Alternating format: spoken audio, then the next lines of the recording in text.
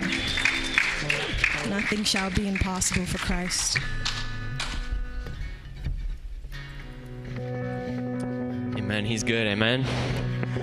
Who's excited to worship him tonight, this morning? To hear testimonies of what he's done, what he's doing. This next song that we're going to do is just, again, it's just praising him for what he's done for us, who he is. He's our answer, our future. So join with us.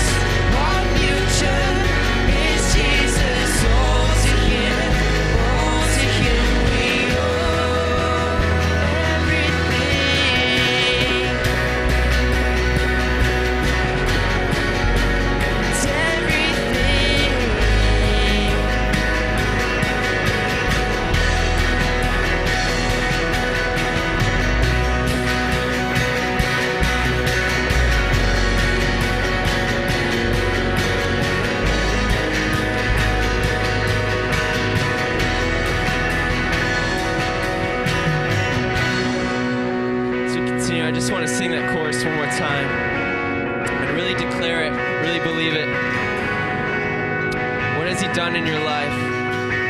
What promises has he made? What promises has he kept? How faithful has he been?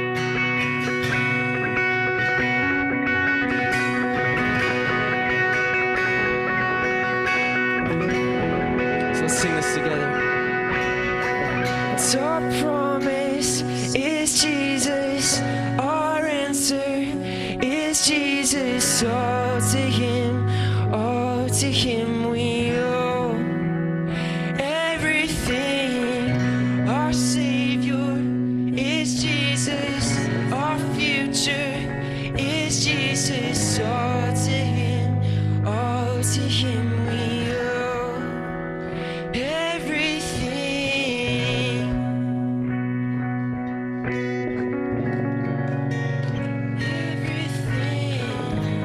We were just challenged to share and think about a testimony. And today we're going to have Testimony Sunday, and just about what he was saying about what something you can give a praise about, something, right? And we'll go into other types of testimonies and we're sharing. But when you give a testimony, you're really giving a credit to God in your life. And the testimony of the saints has power and authority. And I just want to do with this song before we go into a worship song, maybe someone who can give a real praise of a testimony what God is doing. Do we have someone who would share right off the bat? Let me get John here, and then you'll be next. Yeah, all praise to God. He's so very good to us. 2 weekends ago, I spent time on a weekend retreat. I've been doing these retreats now for about 18 years. They're called Closer Walk. I've been asking my brother to go for 18 years. He finally came. And God absolutely overwhelmed him with his love and his grace. And I just cannot explain. What my brother said to me was there were so many things that I heard that weekend that I had heard before, but I just didn't hear him in my heart. And as a result of the weekend and the overwhelming love of God flowing through the men on this team, my brother just absolutely has surrendered his life to the Lord. Hallelujah. God is good. Thank you, Jesus. Thank you, Jesus. Okay, another testimony. Can we have more on this mic?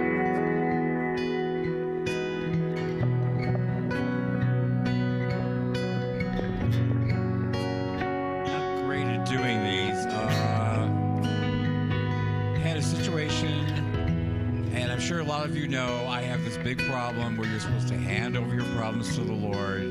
I don't, because I think I can do it myself, and it certainly doesn't always work. Got backed into a corner where I had to hand it over, and it worked. And this is courtesy, I have to say, of learning new things this week from Shandon, from Matt McCarthy, from Pastor John. It all works together. Isn't that like the body of Christ? We have a horizontal relationship with God, but we have, or a vertical, we have horizontal relationships with one another. And that's how the body of Christ works. John.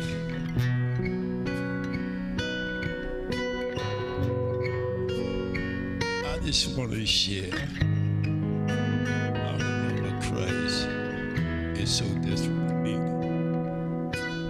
I have been talking to people this week. And you'll be surprised at how bad people need the word. A simple hello. And let them know that Jesus loves them.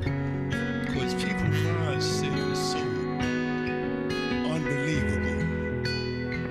I mean, just a person feeling that they are unworthy and speaking it to you, you know, and posting it, right? And feeling so special, right?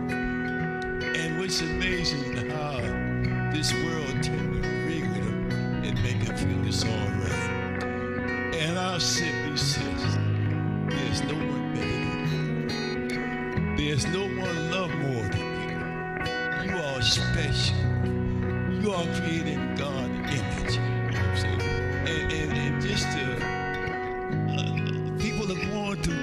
face that you never know, walking around every day. Or simple hello, somebody walking with their head down, and you're thinking, is something wrong with this person? Yes, there's something heavy on their heart. And when you question them and find out that it's an illness that's plaguing them, and they walk with their head down, you can lift their head up and let them know that Jesus loves them and He is a healer. And God has just been using me. I mean, I'm questioning myself. You know, what is it, Lord? You understand? I mean, when I speak to a person and they say, you know what? I'm going to do this here. I'm going to do that. I'm saying, love your neighbor. Who's your neighbor? I'm saying, that person across the street. I mean, I live on Walnut Street, and I'm so comfortable with the sirens back and forth, and it stopped, and it was so close. I said, it's near me, and the house next door was up for sale, and they stopped there. I knew they wasn't the one there, so I looked across the street, and here's my neighbor, which owned a tailor shop. And when his hands went up, my spirit told me something was really wrong there, you understand? I could see it in his face, right? And they ended up taking his wife. And I seen him, I said, how's your wife? He says, well, you know what? He's Italian, and I got, he said, I was cooking all the soup downstairs.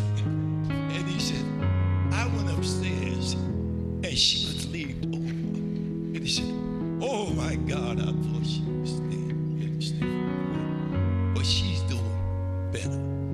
I said, you know what, Taylor? Let me pray for you.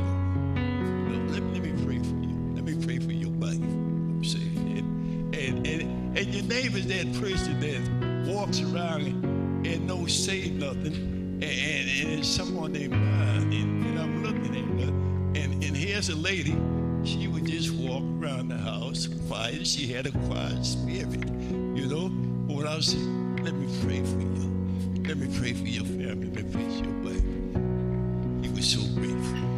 And the Lord has just used me in so many areas, you know what I'm saying? And I just want to share that. You know what I'm saying? We got a responsibility to do it.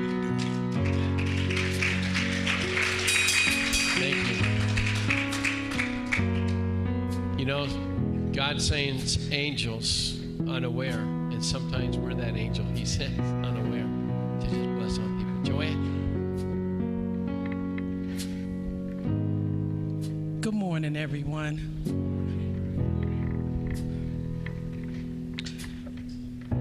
I am humbled this morning.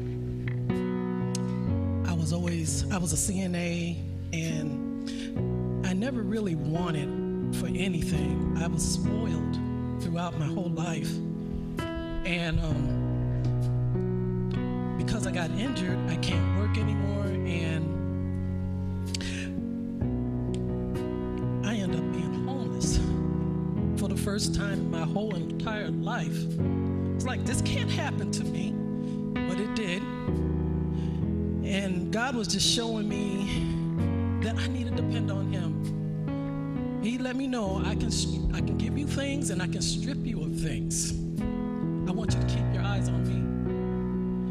You know, and I just want to thank this church, because I was in need, and the love of this church surprised me. And I just want to say thank you. I needed clothes, and you clothed me. I needed a truck to move my furniture.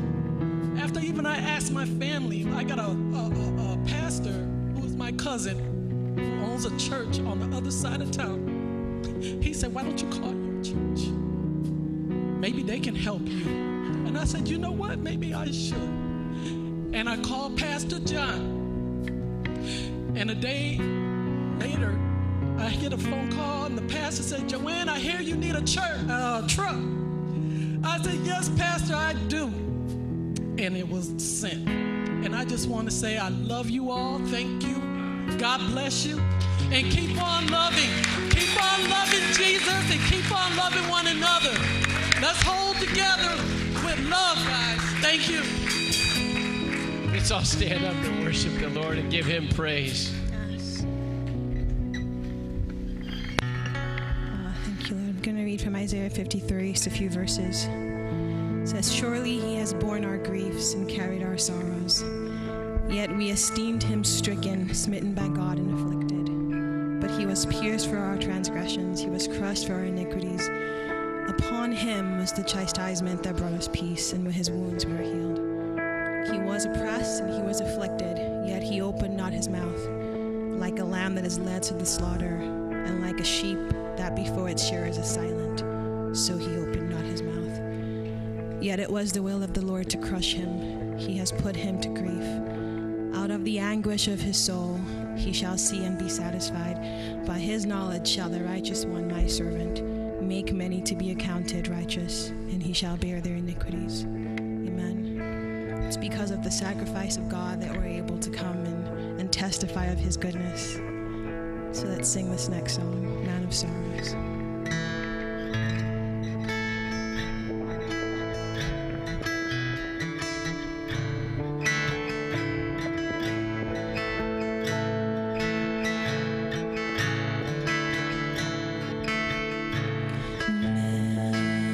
Sorrows, Lamb of God, by his soul betrayed.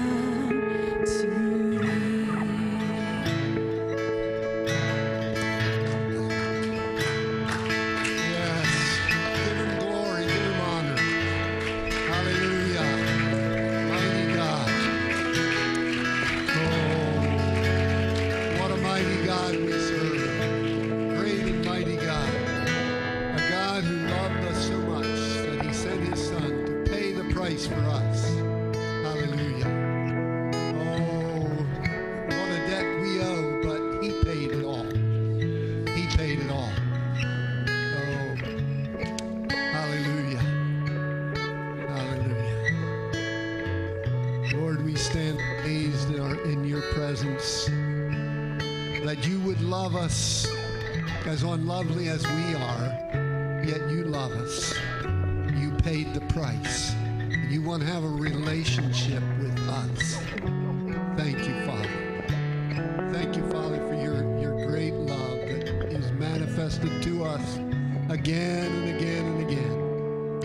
And even in the opportunity just to be together here today, it is an expression of your love that we can gather together as your people and worship you. Thank you, Lord. Hallelujah. Amen. Amen. God is so good. You may be seated for a moment. We're so glad you're here today. Trust you've come expecting to meet with Jesus in a fresh and a new way today. I don't know about you, but I think we've already been meeting with him.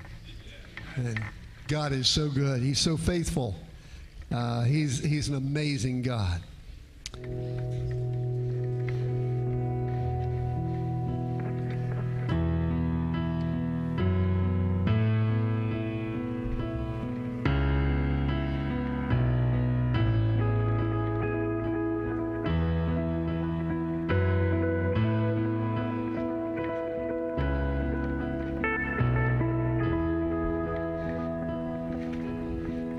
I take the bread of life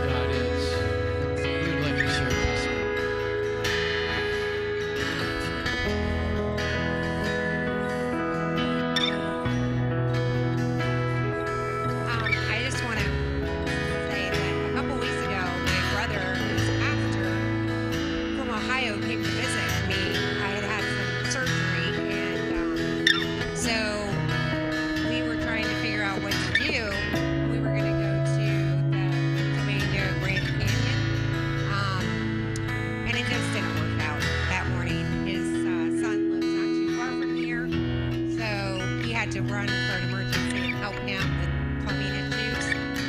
And he had a heart attack. And God just, everything was orchestrated amazingly.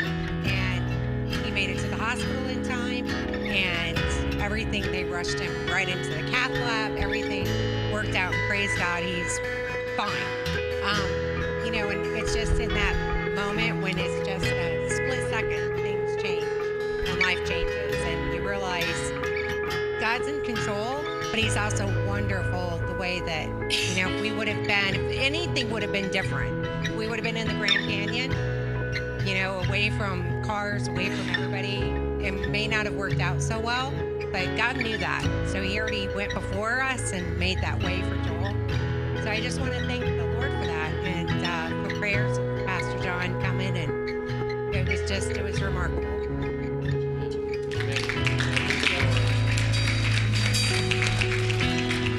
God is good. Who else has a testimony?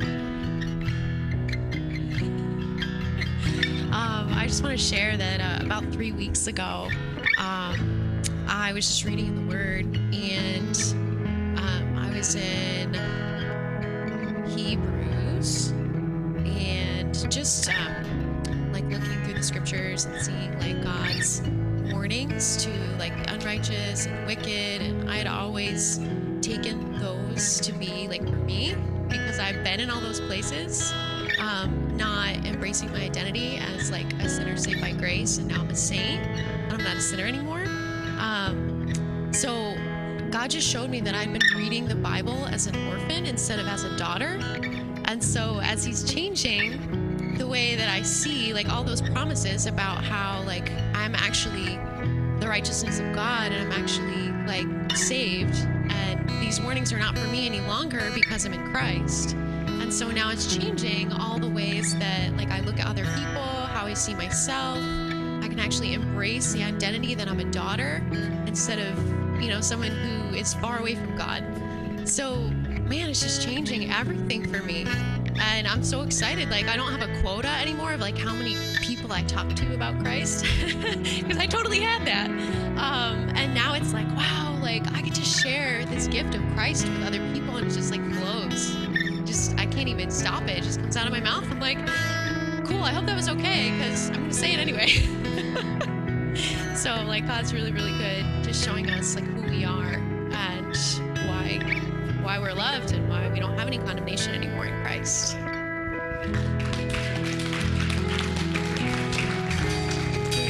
One more, and then we'll have another worship song. Praise. I wore the shirt yesterday at the men's breakfast, and Pastor John was talking about giving us a heads up on testimonies today. And he came over to me and he said, Henry, you always have good testimonies. And then I guess he read what was on my shirt. You heard the call. I hear the call and go. So I heard the call and I went. The moral of the story is be careful what you wear and what you say around your pastors. And that's my testimony. Actually, it's not. I do the daily devotional by Oswald Chambers, and I like to read a little bit on this. Last week he was doing on prayer, and I like to read a little bit on this the second day. And the title of it is Prayer in My Father's House. And the scripture he used was Jesus speaking to his mother and to his stepfather, and he said, they found him in the temple, and he said to them, did you not know that I must be about my Father's business? Luke 2:46 and 49. Our Lord's childhood was not immaturity waiting to grow up into manhood. His childhood was an eternal fact. I am a holy, innocent child of God as the result of my identification with my Lord and Savior. Do I look at my life as being in my Father's house? Is the Son of God living in my Father's house in me? The only abiding reality is God himself, and his ordained order comes to me moment by moment. Am I continually in touch with the reality of God, or do I pray only when things have gone wrong? When there is something distasteful in my life, I must learn to identify myself closely with the Lord in ways of holy fellowship and oneness with some of us have not yet even begun to learn. I must be about my Father's business, and I must learn to live every moment of my life in my Father's house. And this is my testimony. I meditated. I'm in my Father's house. Who is my Father? He is the God of the Bible. He is the God that created everything. He is the Alpha and Omega, the beginning and the end. He knows all about us. And I can stand here today tall over my head up high because I am a child of God. Hallelujah. Praise the Lord.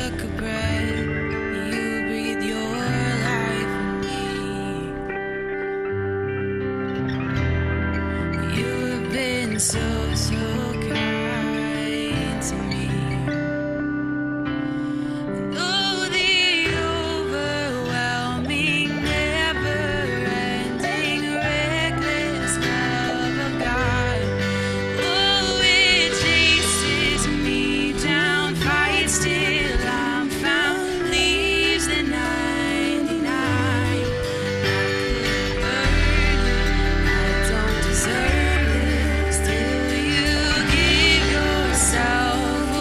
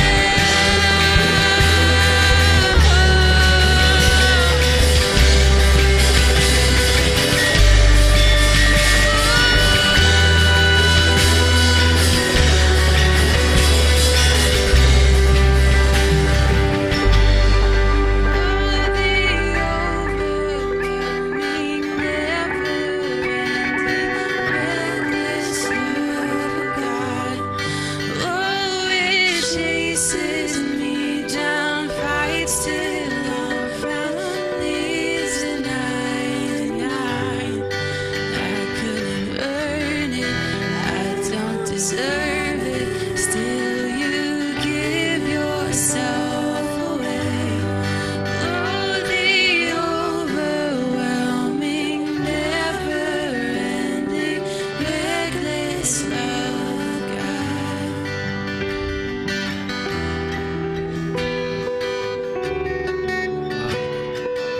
Yes, Lord.